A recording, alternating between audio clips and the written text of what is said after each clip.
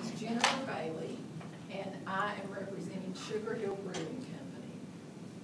3 years ago, in the town of St. Paul, where I live and work, ATV trails came in. A trailhead was established in our town, and we realized that there was nowhere for people to stay within a 20-mile radius. So my husband and I took some rental property that we had, and we furnished it completely. We made it very comfortable so that people could come in and spend a night, a weekend, a week, and just relax and enjoy it. Well, every time these people came into our town, the first question they asked, where's a good place to eat? Well, unfortunately, in our town, we had 2 places that were not chains to eat. So if they asked the additional question, where can we get a good beer? Well, there was a problem, because if you wanted a bottle of beer, you better like Mexican, because 3 miles away there was a Mexican restaurant, and that was it for 20 miles. So we recognized that there was a void that needed to be filled. So we decided to start Sugar Hill Brewing Company. And the reason we decided to go with the brewery was because we discovered that our son, who's now 23 years old, had been brewing beer for years. And he was quite good at it.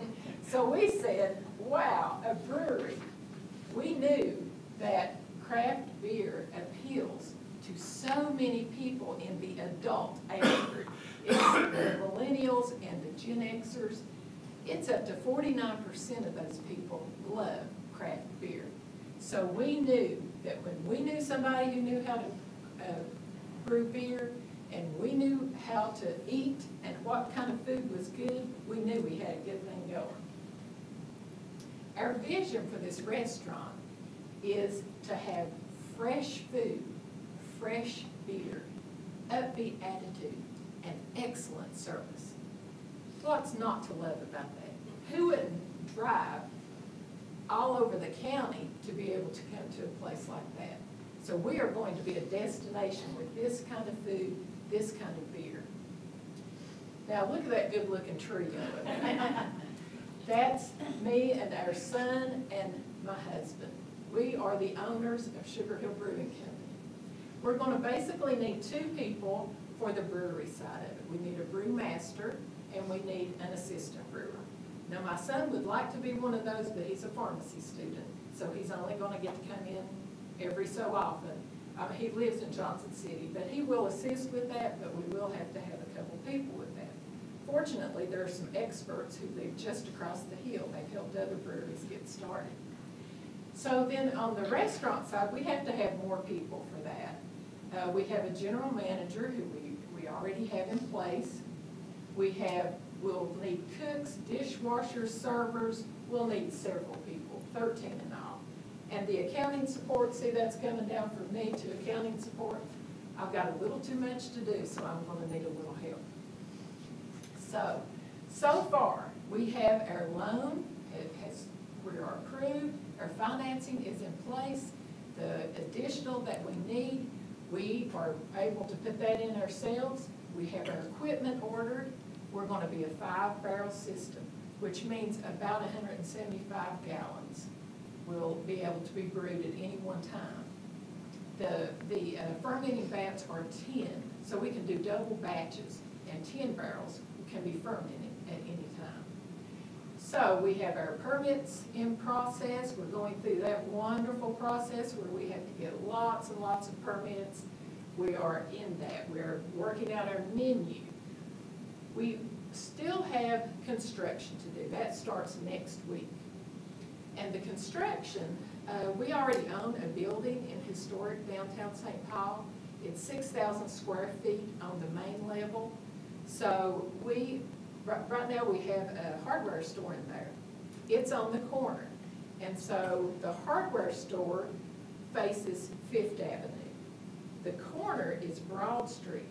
And that is where our restaurant is going, our brew pub is going to go in. And the brew pub has double doors that will go into it. To the right, we're going to have exposed brick wall in this old building. It's going to be to the rafters. It's going to have an industrial look with with a concrete floor. So we'll have all the equipment, the brewery equipment will be in full display there. We're going to have a room, a large room, where we can have a waiting area. We are then going to have a dining room where there will be 100 people can be seated in there. There'll be a stage there for live music too. So, to give you an idea of the cost on these, the equipment for the kitchen and the brewery is going to be $170,000, and that is going refurbished on the kitchen. We're going as low as we can on that because the brewing equipment is so expensive.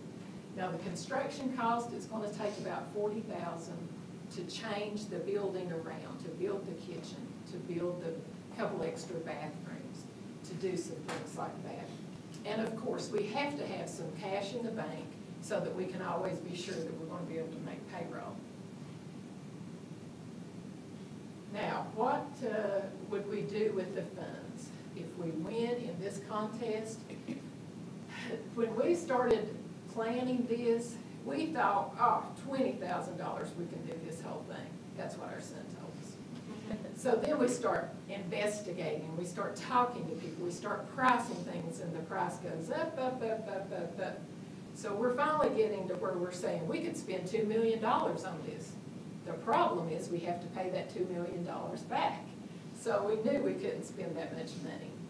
So what we decided to do was just, we cut down a little on our marketing. Not because we thought it wasn't important, we knew it was very important, but we had to get the physical layout there.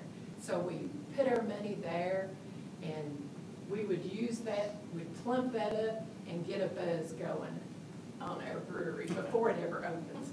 And also for that cool waiting area that I told you about there, we would have a couple of vintage pinball machines, a foosball table, all coin operated so that we can make a little money there too. But the biggest, most exciting thing is that Governor McAuliffe is going to come to every new brewery in the state.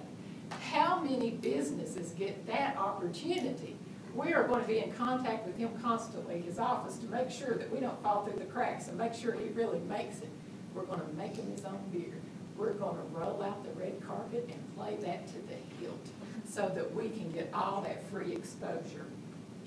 So who wouldn't want fresh food, fresh beer, upbeat attitude, and excellent service? We'll give it to the governor, and we'll give it to every person who walks in that